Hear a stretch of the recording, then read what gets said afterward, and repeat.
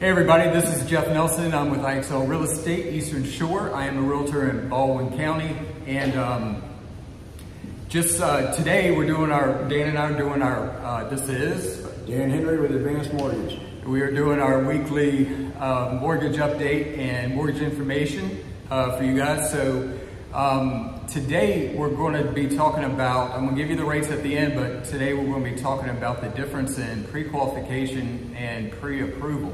So the first thing I talk to when I have a new client call me, I tell them the first thing they need to do is get with a guy like Dan, get with Dan and do a pre-qualification. So what's the difference?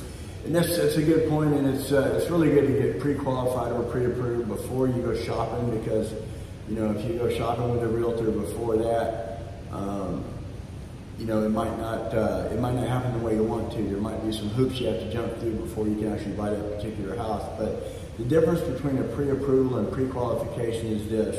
Normally we'll pre-qualify somebody. I'll ask them what their time at their job is, how much money they make, and I take their word for it, and I give them a pre-approval, or excuse me, a pre-qualification based on that information. An actual pre-approval is when they'll actually send me their documents, their W-2s or their tax returns or their pay stubs.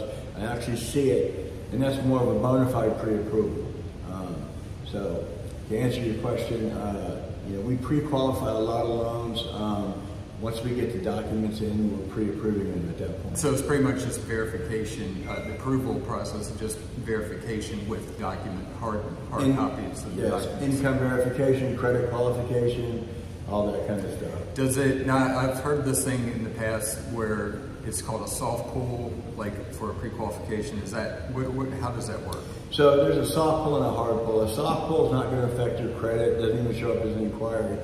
But when we first talk to somebody and they want to get pre-approved or pre-qualified, we'll do a soft pull.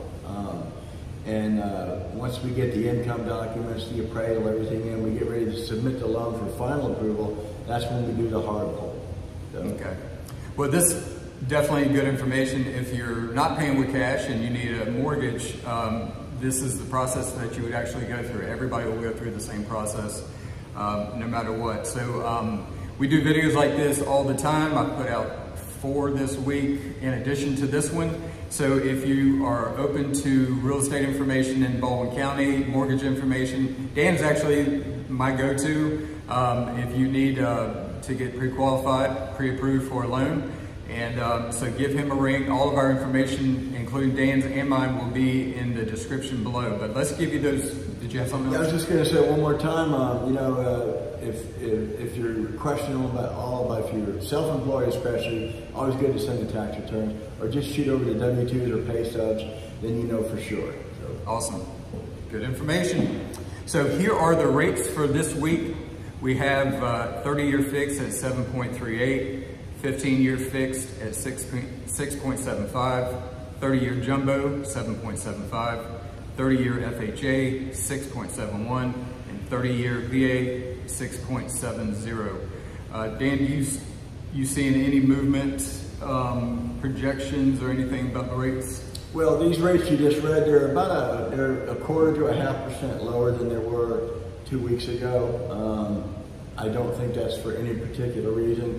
I know when the election time comes around, historically they go down, but I expect that within the next 12 to 18 months, is what the experts are saying as well, they're going to come down significantly. So, awesome.